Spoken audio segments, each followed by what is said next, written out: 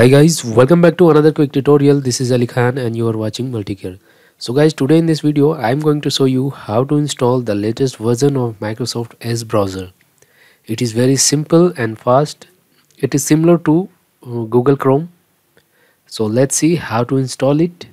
Just click on the link which is given in description and you can see the download button is here.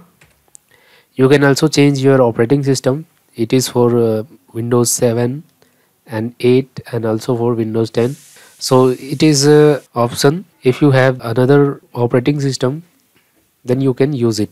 It is also for Android, iOS, Mac OS, Windows 7, 8 and 8.1 and also for Windows 10. So my computer is installed Windows 10, so it is automatically detected and showing for Windows 10. Okay, so let's click it. Now it is the term condition.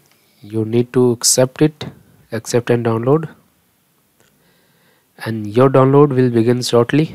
Just close it and you can see the loading, and here is a setup file is downloading. So setup file is downloaded. Now click to open it. Click on yes and you can see getting new Microsoft Edge. So you need to have an internet connection, so it will download the setup, the full setup it will download from internet, then it will install on your computer.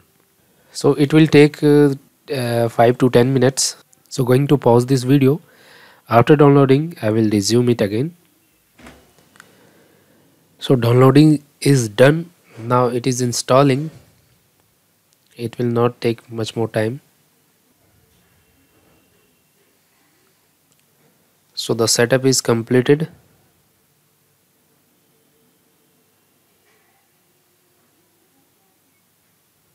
Now you can see in the taskbar the icon is placed and you can see the icon is changed. Welcome to the new Microsoft Edge. So now click on get started. Now click on next.